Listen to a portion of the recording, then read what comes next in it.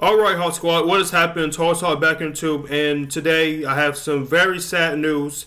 HawkAlert news, by the way.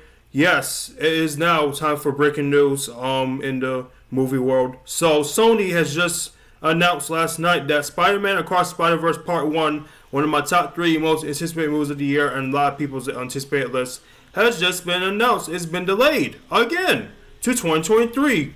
Wow. Freaking wow. Yes. It's just been announced that Spider-Man Across Spider-Verse has been delayed from October 7th this year, 2022, to June 2nd, 2023. I have no clue why, so we are going to deep dive, see why the hell Sony delayed Across Spider-Verse Part 1. So, HawkSquad, let's go and see why they delayed it. Let's do this. So, yes, as you can see here, I'm in the Variety website. Spider-Man Across Spider-Verse has been bumped to 2023, and The Equalizer 3 announcing Sony release date shakeup. I did not know they were making another Equalizer, by the way. Like, wow, already. First of all, I love the first Equalizer. The second was pretty good, but I love the first Equalizer. So, they're making a trilogy. Somehow they're making a trilogy. So, we get to see Denzel Washington kick ass once again. One of the greatest actors of all time, of course. Kick ass once again. And God, who knows, this better be the last one. But yes, so read the article. I'm going to go ahead and read the article, see what's going on, why they delayed it. So here we go.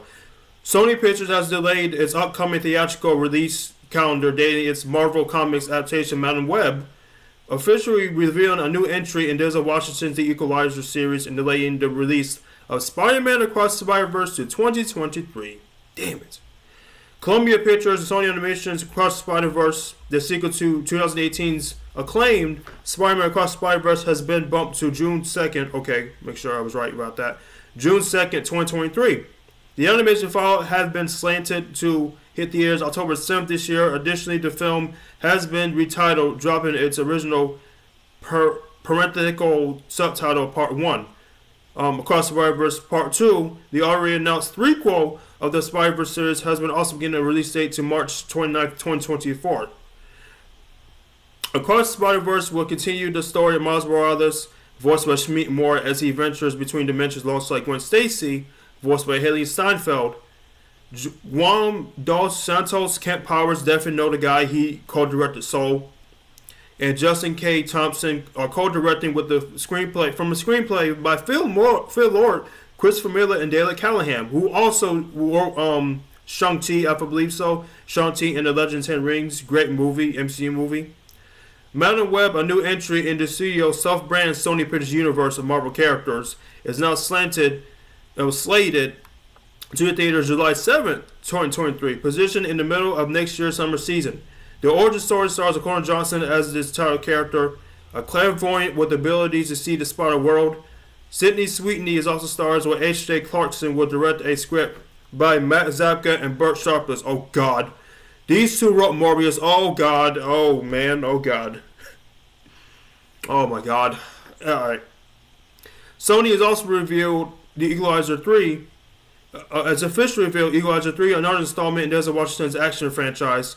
While Washington and series director Antoine Fuqua has both recently teased a follow-up to 2018's Equalizer 2, this marks the first official acknowledgement from Sony regarding the project. The Equalizer 3 is set to hit theaters September 1st, 2023. Okay. Additionally, Lion Crocodile, a live-action CGI musical adaptation of the children's book series of the same name, has been bumped from November 18th, 2022. The family-friendly film now takes the October 7th release, originally held by Across the Spider-Verse. Shawn Mendes voiced the Eponina singing Crocodile, while Will Speck and Josh Gordon direct and produce. I'm definitely familiar with them. They directed Blades of Glory, I believe so, and they recently did Hit Monkey on Hulu, another Marvel property. Devotion, an aerial Korean war epic based on the best-selling book of the same name, has been officially dated for limited release beginning on October 1st, 2022. Sony will expand the J.D. Dillard directed drama on October 21st before going wide on October 28th. Jonathan Majors, Glenn Powell, Jessica Jackson, Thomas Sadowski, Joe Jonas, Darren Kazasoff, Spencer Neville, and Nick Hargrove stars. Well, that's actually in an article here, so you can see here, yes, Spider-Verse has been delayed, so what a bummer.